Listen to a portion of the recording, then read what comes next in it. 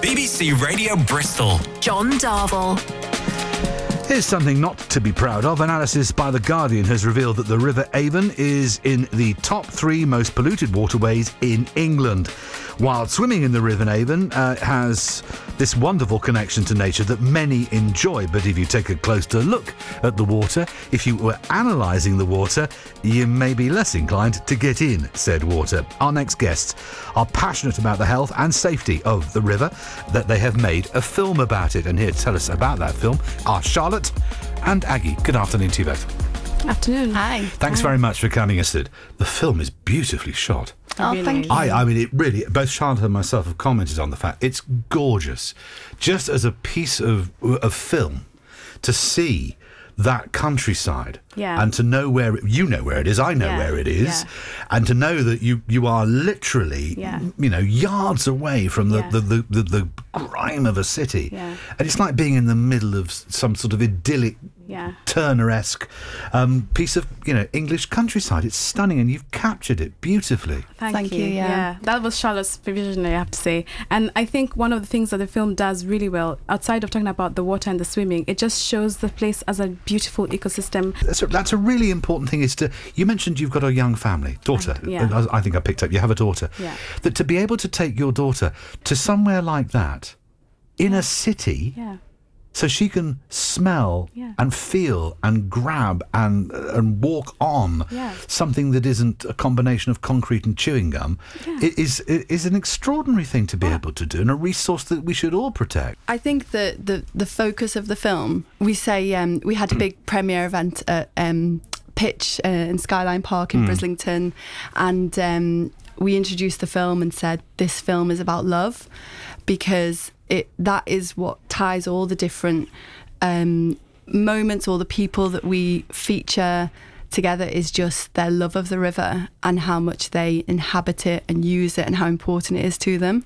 And we have people who, one woman has fibromyalgia, so she does cold water swimming to help with her pain, people with arthritis, people who just go just to menopause, arthritis, even with COVID, there's so many things which people would tell us and be like, really? That helps you? I know cold water swimming helps a lot of women who are going through who are perimenopausal, because it does just sort of shock the body and calm it down a little bit. Which is, depression and anxiety, those are big ones. And there's a lot of people I've met, and the community is so lovely. There's lots of people I've met who say if they don't swim in there, they'll go crazy. They need it.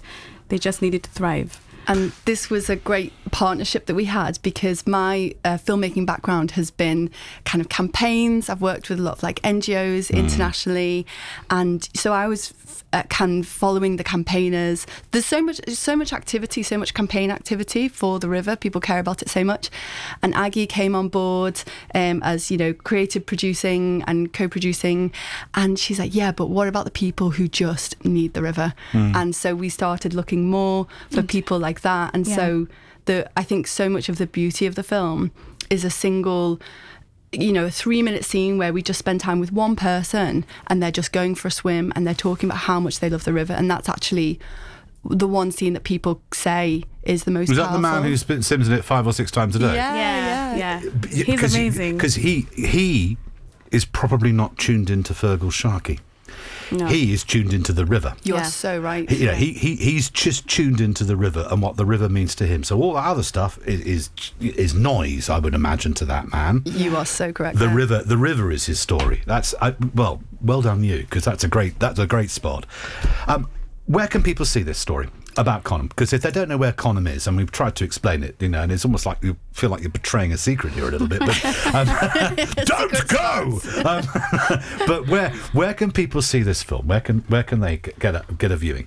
Well, we are very proud to announce that we've just locked down another screening on the 25th of April. Oh, well done. At the Bristol Aquarium State-of-the-Art IMAX Theatres. Oh, wow. And that's going to be at 6 o'clock on Thursday, the 25th. So the Aquarium IMAX. And the last event we sold out, and to the point where we had to release standing tickets because the demand was so high. So if you want tickets, please get on them now. So that's the Aquarium IMAX on the 26th of April. 25th of April. 25th of April. Yes, where do you Thursday. get the through the Aquarium or through? If you just search Rave On for the Avon, it should come up with all the details. Our website link is just there, so you should be able to. Rave On for the Avon. Yeah. Love that. Rave On for the Avon. Yeah. That's the website address. Thank you so much for coming in. I really love what I saw of the film. It's beautifully shot. It is a story of our time. It chimes into what we were talking about this morning, that our children need to have that, National Trust saying our children need to have that connection with nature. They also need to use nature to understand what risk is, because risk is so important in life. It's, without knowing what risk is, you're going to struggle with all the judgments that you have to make as life goes on. I wish you every success with this film. Thank you so much for coming in and sharing with us. Thank you, John. Thank you. And Charlotte and Aggie, good luck with the screening on the 25th at the IMAX at the Aquarium. Thank you. Cheers. Thank you.